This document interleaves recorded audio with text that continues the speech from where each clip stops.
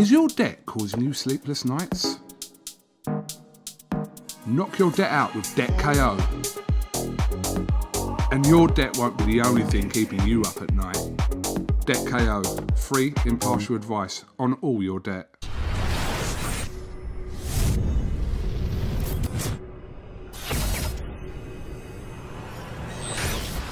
Razovani for IFL TV in association with MTK Global. With me, I've got Sky Sports' very own Matthew Macklin. Matt, how are we doing? I'm good, mate. Yourself? Not too bad, not too bad. Enjoyed the extra hour in bed? Time's changed? Yeah, I think a little bit too much. How's the weekend been?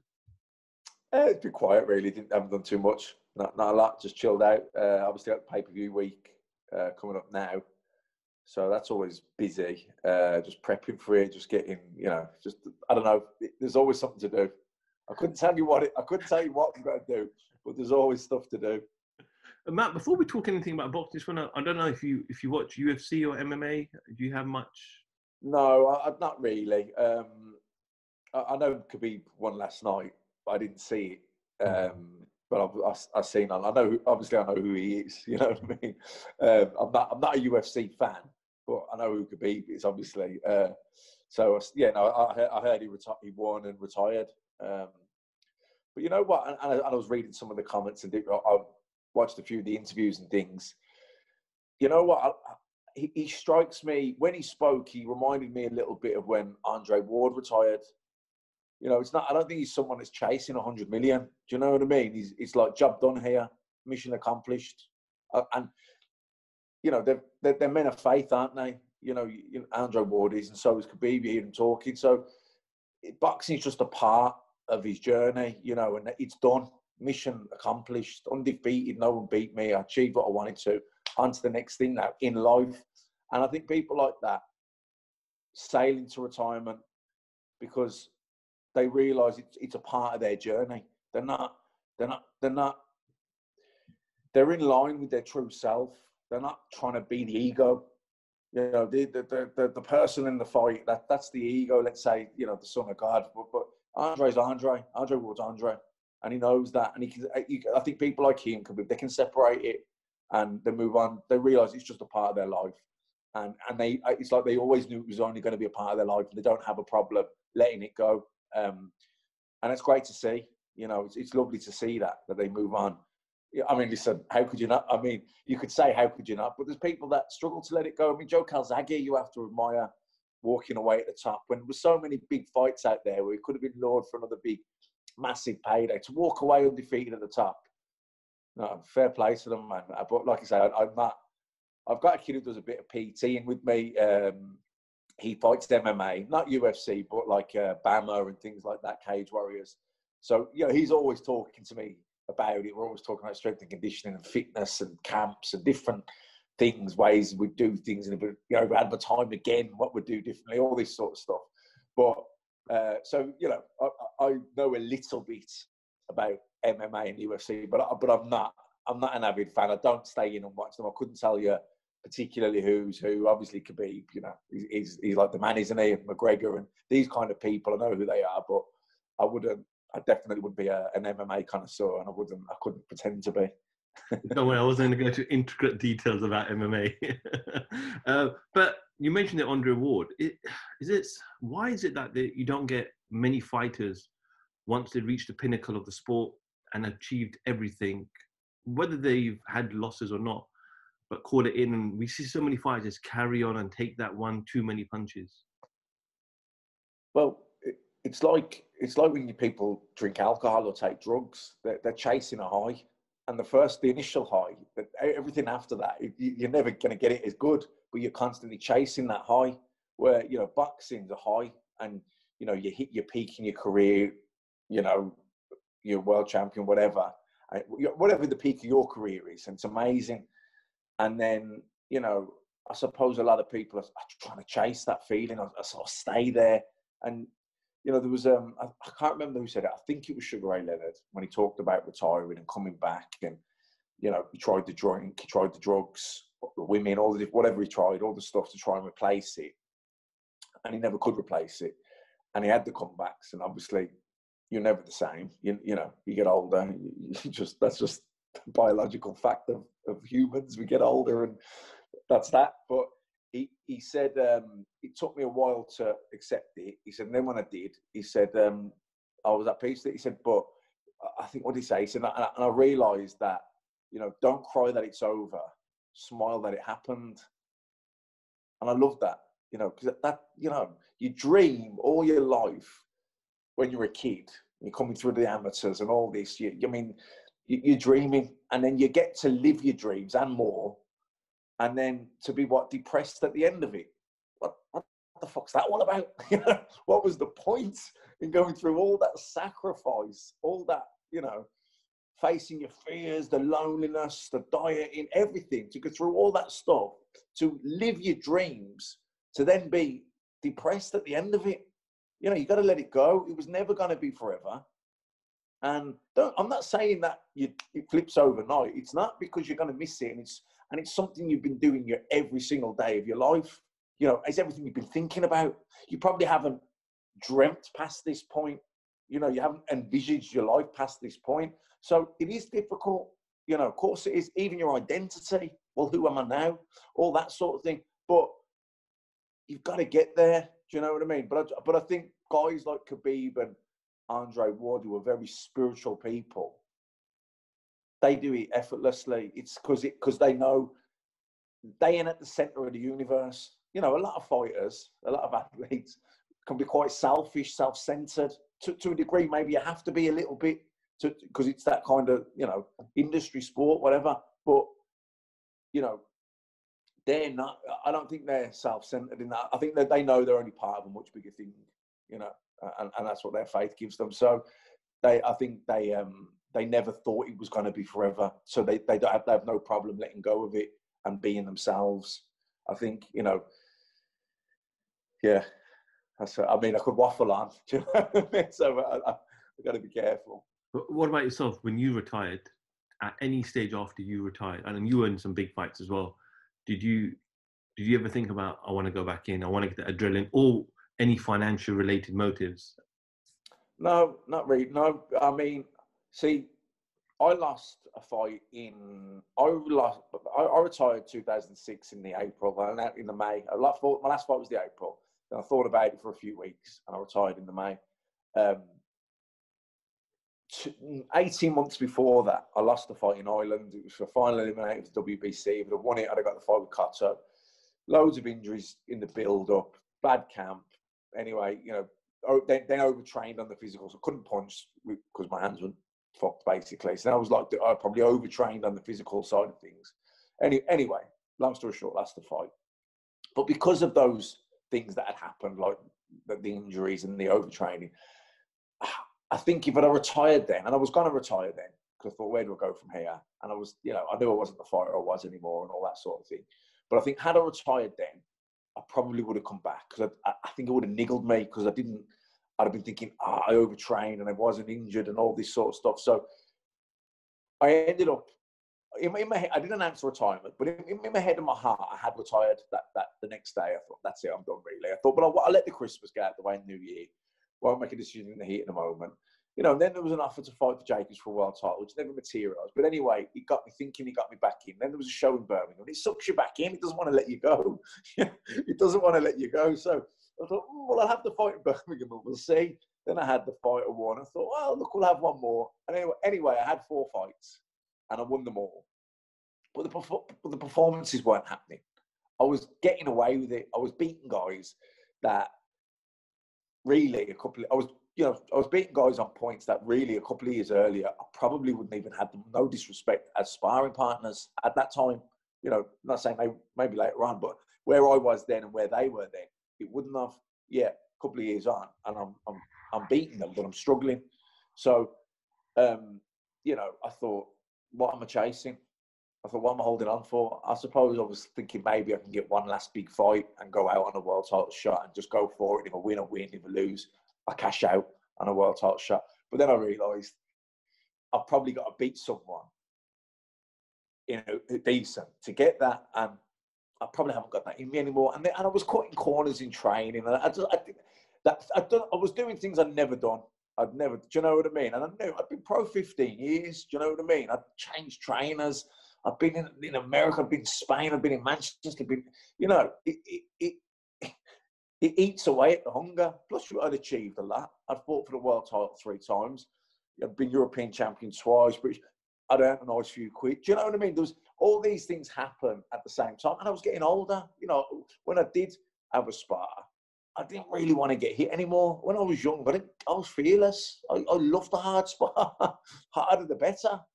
You know, now I was old, I was thinking, I was trying to get through the spars without getting injured. You know, you get softer.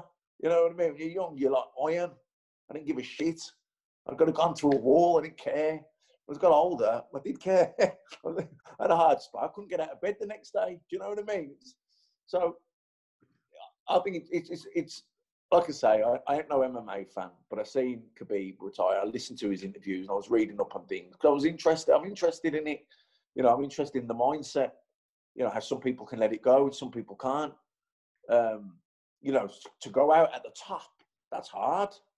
You know, listen, when you're getting smashed up by people that wouldn't have smashed you up a few years earlier, and you can't be asked to train anymore and all that, it's not so hard to go out, really. I would imagine. It's, you know, all the signs are telling you to retire, but when you're at the peak, you've got all this these amazing nights ahead of you, and you can earn all this money. To let that go, that's admirable. Yeah, we wish Khabib all the best in his retirement, and we see what he does in the game. Hopefully he stays around and trains some of the up-and-coming fighters in the near future. Matt, fight week, as you said, is approaching this week, Sky Sports pay-per-view. Del Boy, Derek Chisora versus Usyk. Are you going to give me an impression of how they say hello, Usyk? Are you going to give me one today, Matt? Who are? What, sorry? The theme that's going around with Derek's called, whenever he calls Usyk, he's like, he uses the word hello, Usyk. Hello, okay. Usyk. Have you not? Yeah, nah, I'll leave them impressions, not for me. Matt, Del Boy, he's been in those big fights. I remember when he fought Vitaly Klitschko out in Germany, and it was a great performance, 12 rounds. He then went ahead, he fought Tyson Fury, got absolutely boxed in the ring. And he fought David Haye, he got knocked out. And you thought, you know what, Derek's just going downhill. He's almost finished now. He's going to retire soon. And this life's coming to him out absolutely nowhere towards the end of his career. Where did this spark come from for Derek? I don't know, but he's had some great performances, hasn't he, lately? You know, when this fight got made, I thought, that's a good fight, man, because, you know, we all know how good Usyk is at cruiserweight. And no doubt he'll be a good fighter at heavyweight. Will he be as effective? Will he be more effective? You know, Evander Holyfield stepped up. You know, other guys have stepped. David Haye has stepped up. Not everyone steps up and wins. Not every cruiserweight champion steps up and becomes heavyweight champion. Not everyone. You know, Usyk isn't a particularly big puncher at cruiserweight. He's fast and he throws good combinations. His movement and his agility are phenomenal. His judge of distance, his control of that distance, that little half step he does, magic. You know, a basic move, but he does it so well that it works every time. You know, so it's I can't even remember the initial question because I've gone on a bit of tangent, but it's Chisora has hit great form lately. I don't know. It could be, you know, sometimes you get a couple of good wins, the confidence. Maybe he doesn't. Maybe he's achieved a lot and he doesn't feel as much pressure on himself. I don't know. You know, I don't know what it is, but he's certainly hit great form. I mean, the Takam fight, he was getting beaten. He was getting well beaten, I thought, in that fight. In a good fight, but he was losing the rounds. And then bang, that shot, he hit him with that right hand, and that was a bad knockout in the end. I remember thinking, ooh. And then even, you know, is it Spilka? Sips? How do you pronounce his name? You know the guy. He knocked him. Yeah, flattened him. I mean, that was a heavy knockout. Listen, the 2 fights with Dillian White were great fights. You know, those were the sort of fights you didn't want to see anyone to lose, really, because they both fought their heart out First one could have probably gone either way. I thought Dillian probably nicked it, but it could have gone either way. It was close. Anyway, the rematch, you know, Del Boy was ahead, but it's a fair play to Dillian. He found the shot and knocked him out. So, but it was a great fight. You know what I mean? It was a great fight. So when the Usyk fight, I said, you know, no one has a day on Twitter. I said, no one has an easy fight with Chisora. And of course, people come back, oh, what are you talking about? Fury twice, blah, blah, blah. David Haye. Fury, yes. Fury's 6'9", and in my opinion, the best heavyweight in the world. You know, he's an unbelievable boxer, and he's massive as well. You know, Chisora just ain't going to get near someone like him.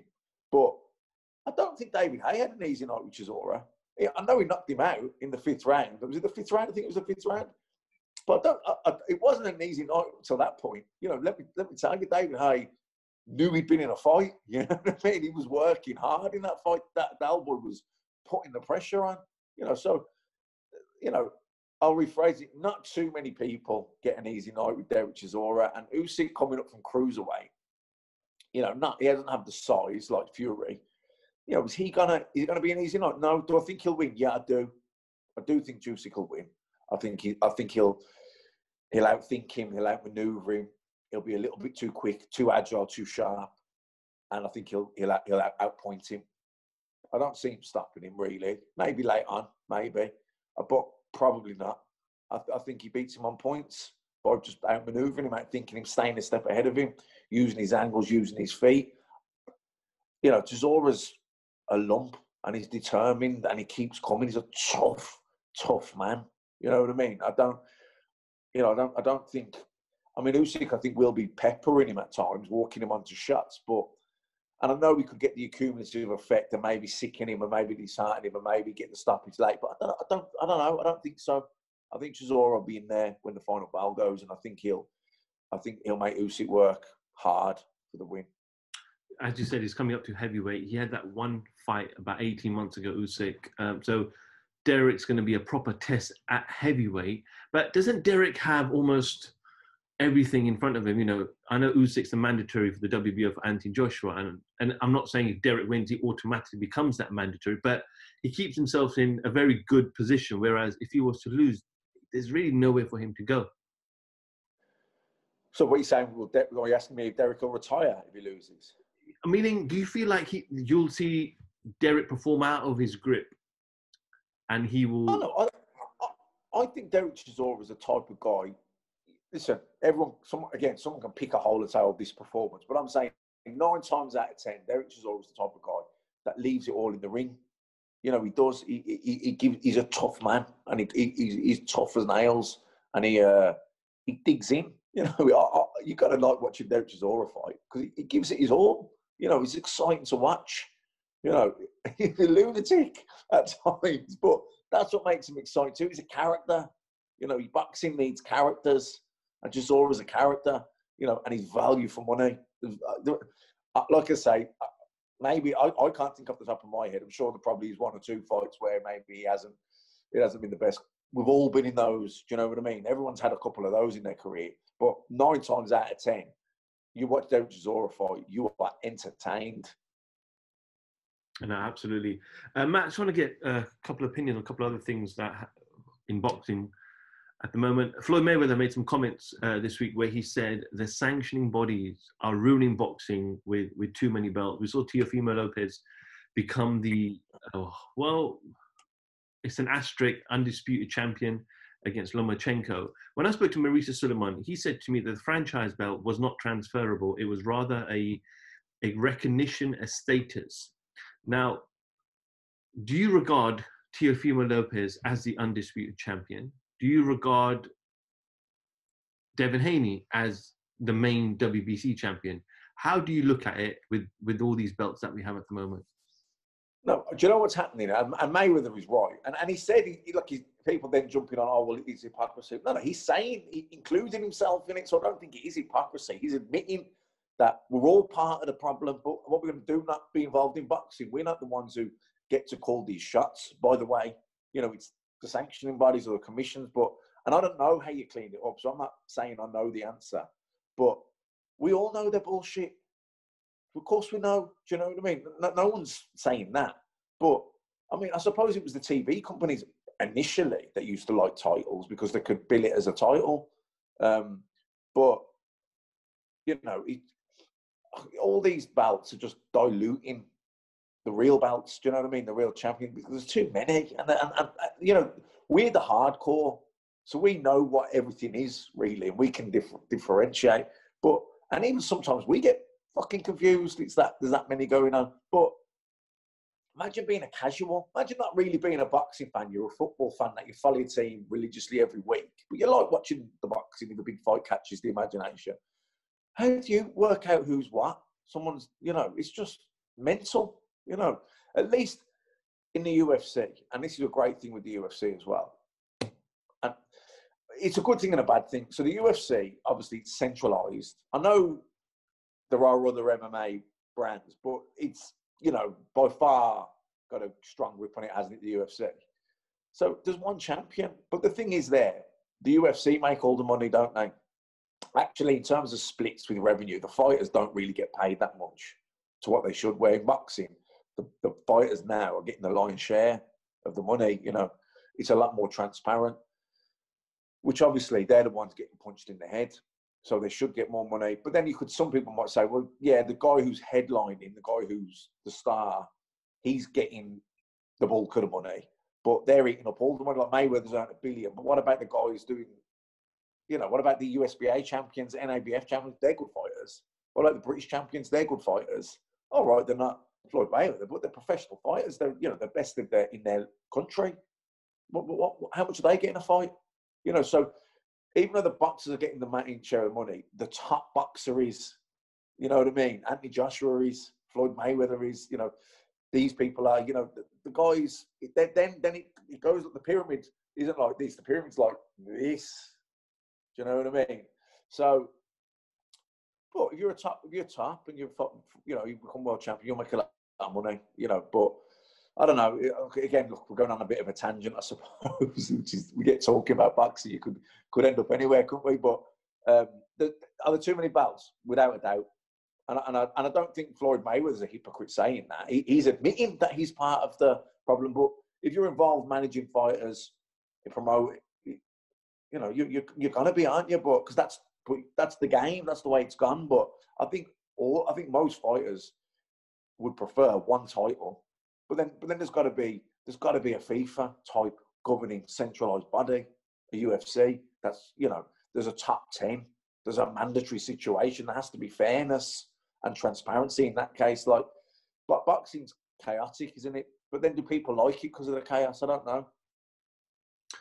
Matt, you know, when the sanctioning bodies they obviously take money when you fight for their belts. Is that a set fee, or is that a percentage of how does that work? I think it's usually a percentage. So, you know, the more money, of the purse. So obviously, the more money you are earning, the bigger their sanctioning fee. So if you're Anthony Joshua and Tyson Fury having this big clash next year, do you just say forget the belts?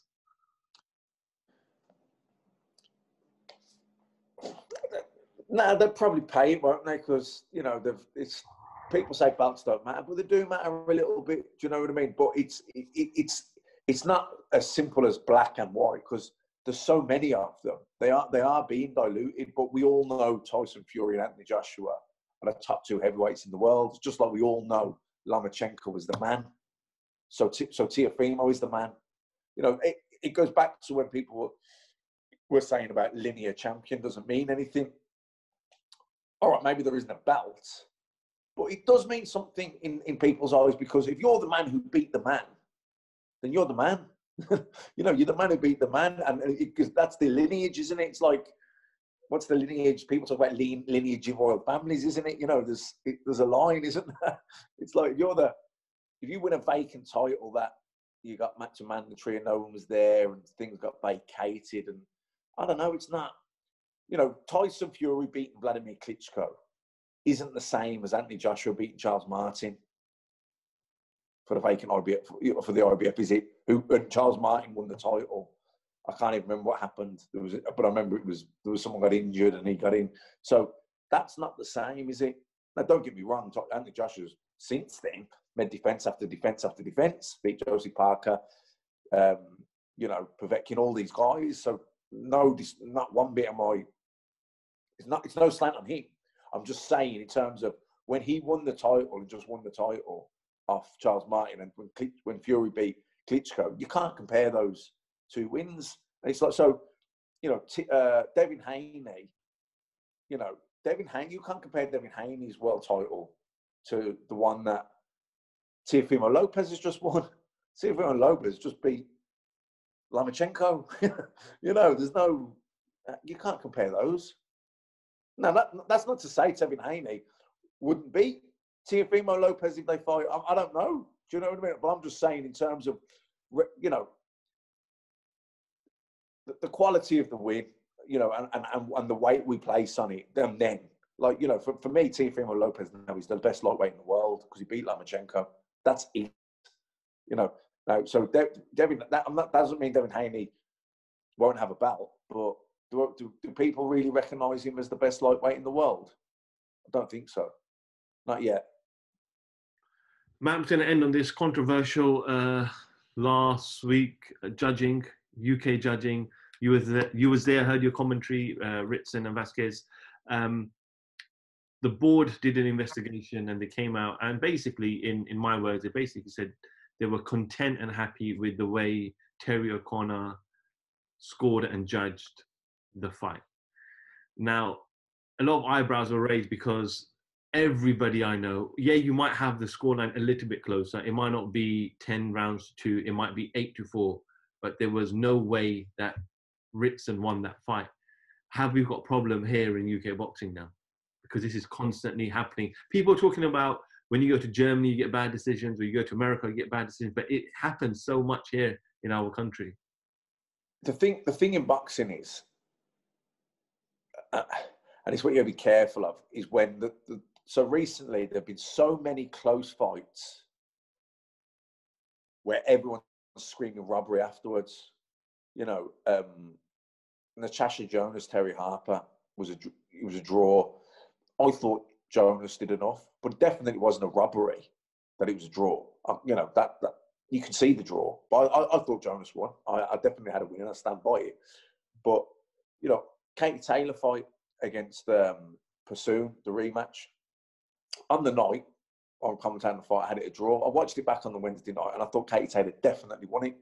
Definitely won it. She definitely won 6 of the 10 rounds, in my opinion, watching it back. So, you know, Egginson Cheeseman, that was a close fight. You know, I had Cheeseman by 1 round. So, you know, if you've got Egginson by 1 round, I'm not going to say that's a robbery. It was a close fight with a lot of close rounds. You know, if Egginson had got, you know, Egginson got it, it wouldn't have been a robbery. Cheeseman got it, it's not a robbery, but you've got people who are, you know, see it their way in a close fight and they think, it's a robbery. It's not a robbery. That's a close fight. You know, don't get me wrong. I didn't think Ritson Vasquez was a close fight.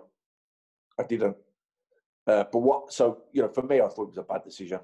But what I'm saying is, because you've got people screaming robbery every time there's a close fight that didn't go their way they seen it or the way they wanted it, you dilute it then when there is a robbery.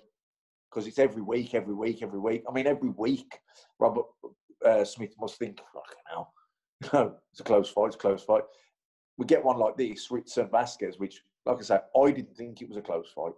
Then, you know, I think a lot of people thought this was a really bad decision. I think that's fair to say, isn't it?